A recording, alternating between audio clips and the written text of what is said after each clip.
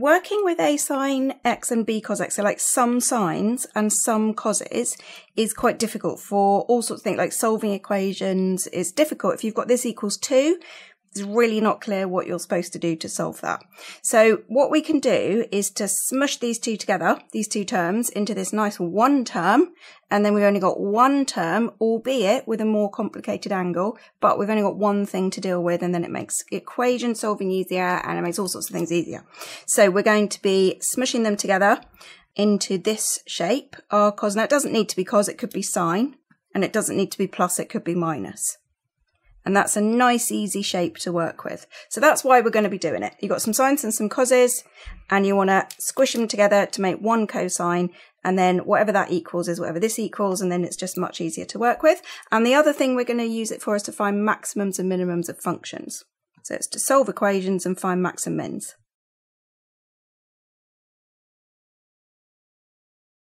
In the specific situation where you've got some sines and some coses. So this one here, let's go ahead and use sine for this. The question will always tell you, not because it matters, it could be sine or cos, doesn't matter, but the examiner will want everybody doing the same one so that it's easier to mark and everybody's using the same level of difficulty. So in this case, I will use sine. So I've got 5 sine theta minus 6 cos theta, and I'm going to write it in the form r sine theta minus alpha. Right, expand out the right hand side is the first thing we're going to do.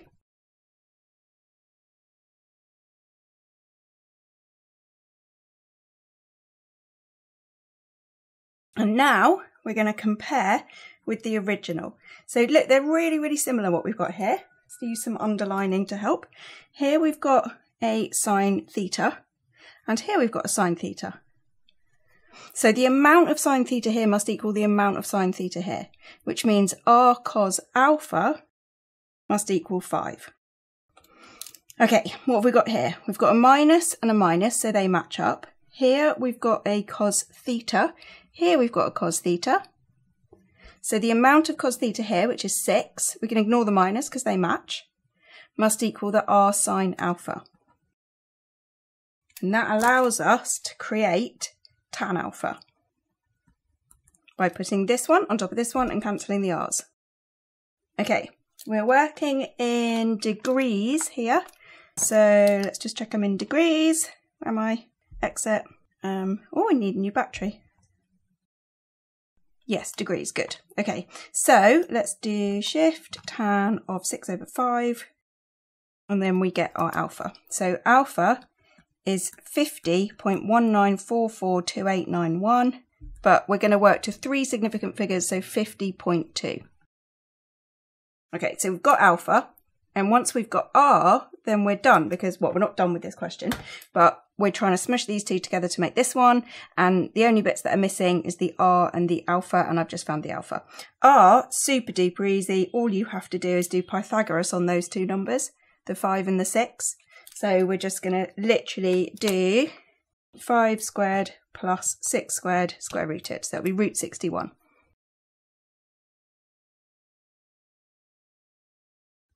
Sometimes, no, not sometimes, once I saw them ask for this to 2 decimal places, but it's almost always needs to be exact.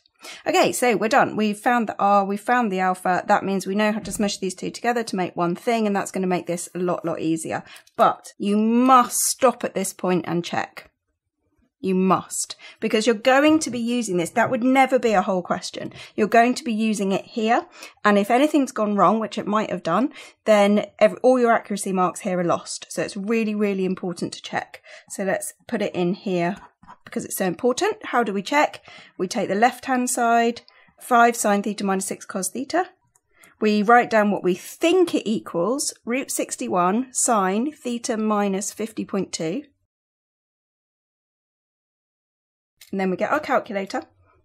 It's so worth putting the time in for this. And we're going to type this in using any value of theta at all. I'm going to use 2.5, any value you like. And that comes out to be that. Let's check what it comes out to be if we use our supposedly correct answer. Sine, I use theta as 2.5, but you can use whatever you like. Yes, the same. Not exactly the same, look. Not exactly the same, but that is because that's for two reasons. One, I used 50.2 instead of blah, blah, blah, blah, blah. And the other reason is that I used 2.5, which is not the most brilliant idea, really. This is in degrees, and degrees, 2.5 degrees, whoop, tiny. So radians, yeah, 2.5 radians is like a fair old chunk of angle, but 2.5 degrees is pretty tiny. So it might have been a bit better if I'd chosen like 30 degrees or 42 degrees or something like that. But anyway, I'm convinced by that they're the same and that I'm correct so far.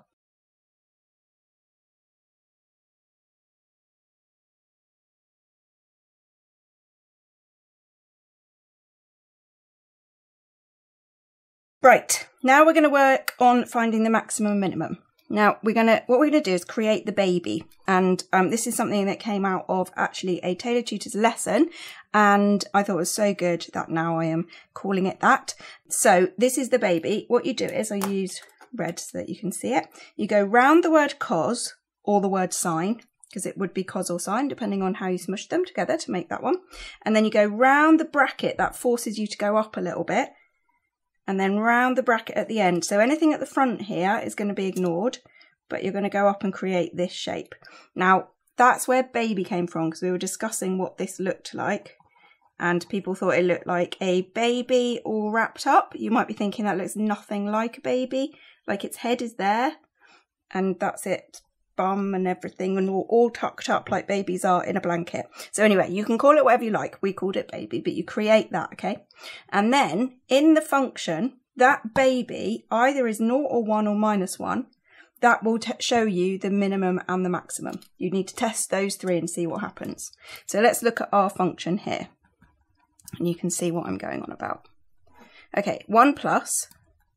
Right, now we've got 5 sine theta minus 6 cos theta all squared, but 5 sine theta minus 6 cos theta is root 61 sine theta minus 50.2.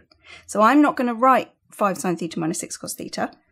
I'm going to write in brackets, I'm going to write root 61 sine theta minus 50.2, because I know that's the same thing. Then that squared on the outside is going to go here. Okay, let's make the baby. Here's the baby. Baby, like that. Colour it all in, cross it all out, don't let it throw you with what's going on. Now we're going to try 3 different things. We're going to try the baby is 0 and see what we get. Then we would get h is 2 over 1 plus, now we've got root 61 times 0, which is 0. 0 squared is 0, so 1 plus 0, so 2 over 1, which is 2. What about if the baby is 1? Then we would get h is 2 over 1 plus, the baby's 1, so this is root 61, and then it's squared, so we get 61. This is 2 over 62, or 1 over 31. What about if the baby is -1? I don't know why I put brackets around it, but anyway, baby is -1, then h is going to be 2 over 1 plus. Now we've got root 61 times -1, because the baby is -1. That's minus root 61, but I'm going to square it. Minus and minus cancel, root square roots cancel, so we get 61. So this is going to be 1 over 31 as well. So which of these 3 is the biggest? Clearly that one. 2 is the biggest, and both of these are the same minimum. So I could get the minimum, 1 over 31, either by having this thing in the baby is 1, or this thing in the baby is -1. But in this question, I wanted the max, and I've just found it. The max is 2. How easy is that? Okay. Now we need to find out when that max occurs. The maximum is 2. It occurs when the baby is 0. So let's write down what our baby was. That was the baby, and we need that to be 0 for the maximum. So we do inverse sine. Oh, no, we're not. No, we're not. We're going to make a substitution. Y is theta minus 50.2. We're going to solve sine y is 0. That is going to give us y equals 0. What else? Pi. No, not pi. We're in degrees. 180, 360, blah, blah, blah. Now we're going to undo the substitution. We're going to do theta is y plus 50.2. And then we're going to add 50.2 to all of these. So theta is 50.2 or 180 add 50.2, which I can't do in my head. You're probably laughing at me now. 230.2 and so on. And the question asked us for the first two values of theta for which the maximum is obtained, and these are the first two. Now, how are we going to check it? Okay, this is the very last thing, and you can only really check it easily if you've got a graphical calculator. If you've got a graphical calculator, then you can literally type in this function and ask the calculator where it's maximum and minimum. So I won't show you all of it, because if you've got this calculator, I'm sure you already know, but you go menu and then you go into your graph menu, which is there. And then, oh, I'm in parametrics, type y equals, you won't be in parametrics.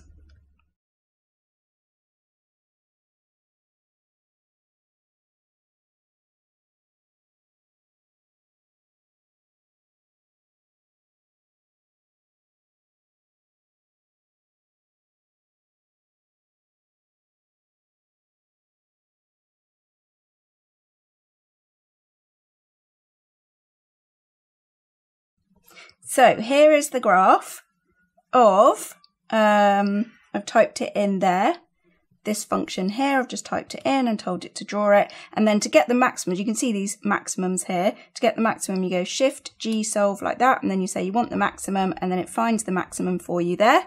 There's the maximum. X is 50.2, Y is 2. Hooray! That's what we said, 50.2, 2. What about the next maximum? So I just go to the right and it will find the next maximum. There it is. Y is still 2, but now X is 230.2, which is what we got. So we know we're right. Obviously, you can only use that check if you've got a graphical calculator, but if you have, it's definitely a really good and quick check to do.